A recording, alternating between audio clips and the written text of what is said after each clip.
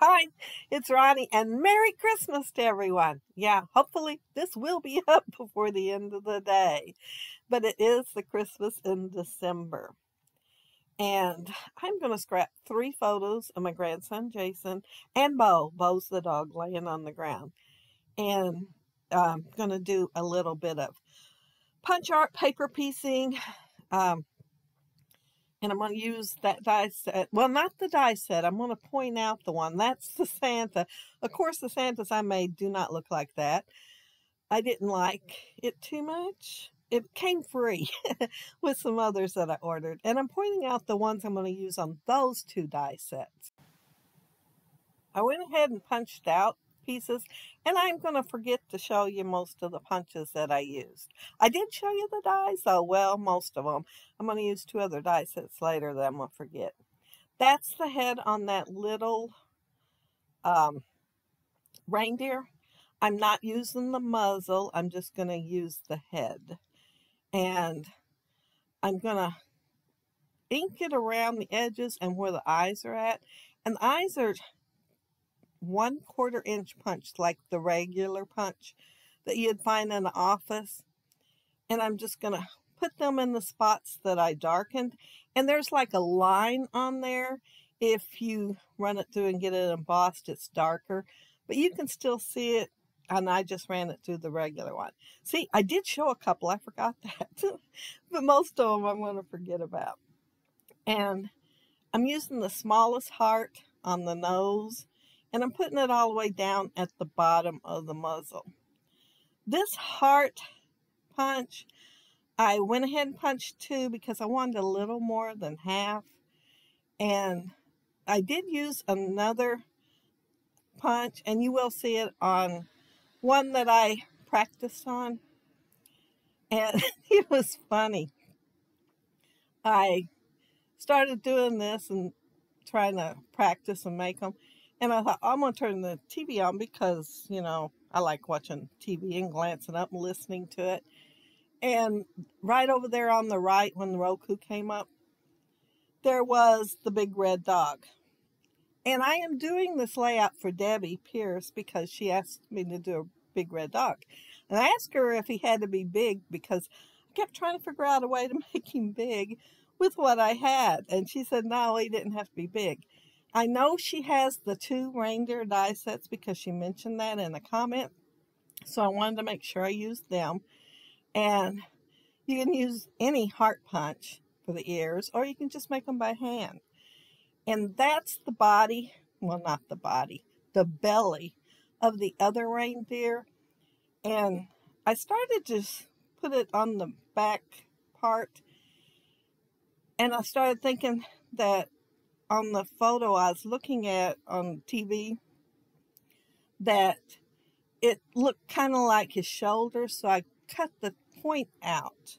I was going to leave it because I was thinking the tail coming out, but I'm adding that other part so you can see his haunches in the background, and that came off that snowman die. I don't know if Debbie has that one, but it came off of it. But I was telling you about the Roku. Anyway, I thought, okay, I'll just leave it on that screen and look at that and make this.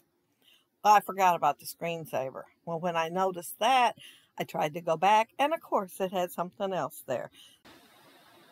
So I am kind of going from memory of the few glances that I did looking up there at it.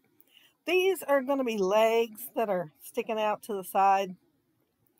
He looks like his tail's in the air, and he's wagging it, and his nose is on the ground, and his legs out at the side.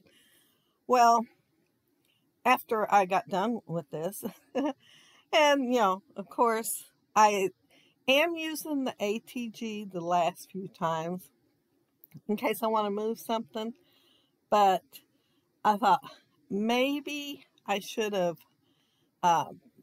put his front paws, legs up a little higher, but I'm going to just go ahead and go with it because my layout's done, and my banner is going to be crooked, and I did not notice that until I was in here. And yeah, it's going to be crooked, and I guess it's going to stay because as much stuff as I have on it, I think it'll be more work than I really want to do trying to take it off because I'm afraid I'll tear up my ivy.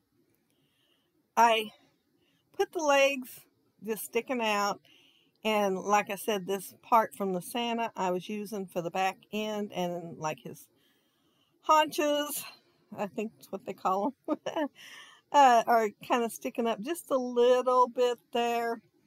And he's going to have his tail going to go up their wagon. I used, well, it's not a whole circle. I just cut out part because I knew I didn't need all of it.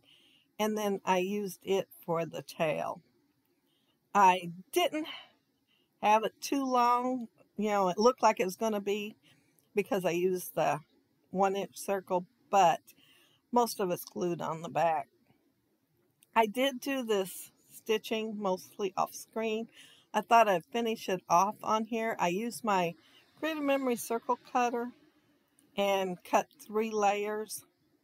And I did gut them so I'd have them for like under the photo and behind the banner. And yeah, see where it's gutted. And they are just layered on there. 2 blues, a lighter one, and a darker one. And that is PinFresh paper that I'll be using.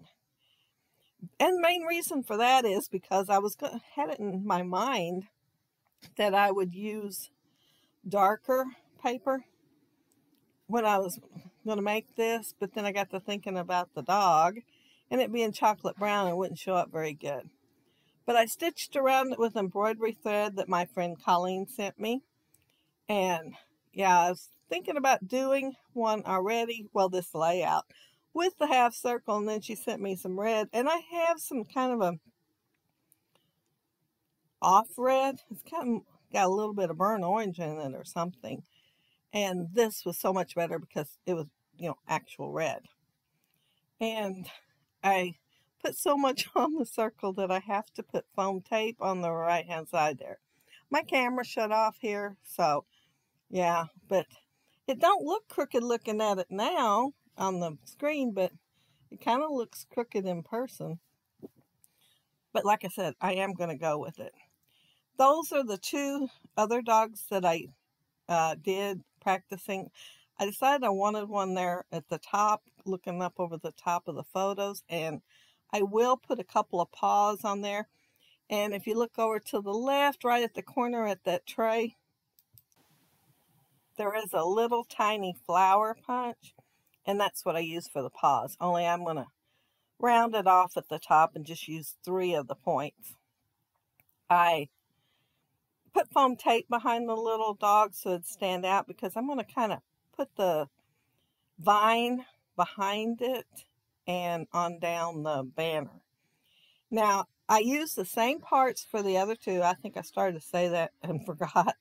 Got sidetracked. But I just used them in different ways, and I hand cut the legs on that one. And the heart that I used is a different heart. But I thought I'd do a couple of different ear styles in case she wanted to do something different to show what different hearts could do with making the ears. But other than the ears, the heads are basically the same, except right under the nose, I took a little 1/2-inch oval and put like a tongue or the bottom of his chin. It's brown too, so it could be either one. I did ink it in the dark brown. Well, I think it's chocolate brown. And it made it darker, but I put it on them, but I didn't put it on the one that's got its head down on the ground. I started to, but it looked kind of funny, so I didn't. And I forgot to highlight this when I was making it, so here I'm doing it after I got it on the layout. And the, I had to add just a little bit more ink right between the eyes and going down the bridge of his nose. The vine that I used is Diamond Press, and I did do it ahead of time, and I inked it. Well, it's lilac ink that I used, and I inked it 3 times, and it don't even look like it's really got any ink on it now. Each time that I inked it, it looked really dark, and then it just soaked it right up. So there wasn't much sense in showing that I inked it. And then I used a 1/8 inch punch for the berries on there. They actually punch out like little holes there, but I decided to put berries on top of the little holes instead, especially since it's a holly vine. But while I'm adding the vine to the layout, I want to mention that down there below will be the other gals that are doing the Christmas in December. And they're supposed to upload different times all day long because everybody had different things planned. I had mine planned for earlier, but things just kept coming up. I kept getting company. And so, yeah, not so early. There are some puffy stickers in there, and I'm using one that says Christmas morning because this is Christmas morning. And we were having breakfast at my daughter's house. And we had all ate, and I was watching Jason. And he was over there with Bo, and Bo was in the floor. And he watched him for a little while. Then he was lifting on his leg. And so I started taking his picture because he was kind of looking like he was examining him. And then he lifted his leg higher. Then I heard him giggle, and he says, "He's alive." Then it hit me what he was talking about. An elderly lady had passed away at their church, and she had an elderly dog and nobody to take it. So they took it, and that poor little thing, they had to carry it outside to go to the bathroom and just plain baby it. And they only had it probably, I would say maybe 6 months before it passed away too. And it had just recently passed away. So he was worried Bo wasn't alive. And he was checking him out to make sure, and he was really happy when he found out he was, and he just kind of sits back and watches him after that and eats his sucker. But yeah, I wanted to go ahead and document it, and I'm not putting the title like it though. I'm putting the title as Sweet Love at Christmas, because he was really sweet sitting there watching him after that, and that's all he wanted to do is sit there and watch him, make sure he was okay. But if you leave a comment below, I'll try to get back with you. And if you like the video and hit a thumbs up, I'd appreciate it. And if you are not subscribed to my channel, I would love to have you subscribe. And those of you already are, thank you so much. But I hope you like it, Debbie, and it helps you make one. Like I said, I tried to use some things that I knew you had. But I hope y'all are having a merry and blessed Christmas. Have a happy, scrappy week. Take care and stay safe. Bye.